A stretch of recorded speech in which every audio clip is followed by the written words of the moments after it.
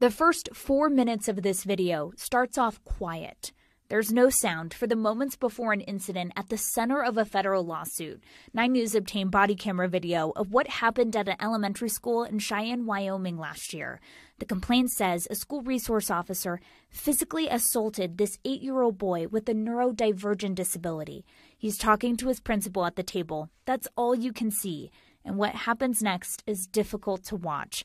There's a very sharp edit cut in the video.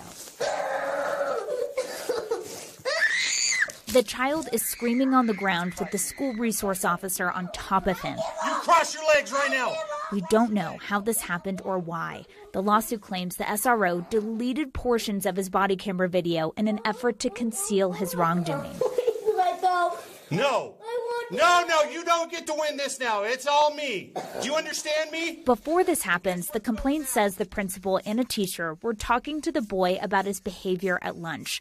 They didn't ask the SRO for help, but when the child tried to walk away, the lawsuit says the SRO grabbed the boy's arm, took him into a conference room, and slammed his face onto the floor. After this happens, the boy's father comes to the school. So I don't understand why you're putting your hands on him if he's not hurting anyone. Because as a law enforcement officer, that's my primary function.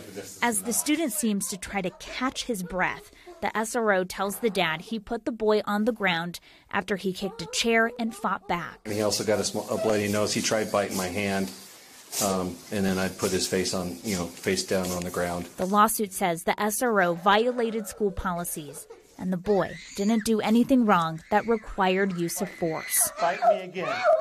Fight me again. Thanks for watching. Stay updated about breaking news and top stories on the NBC News app or follow us on social media.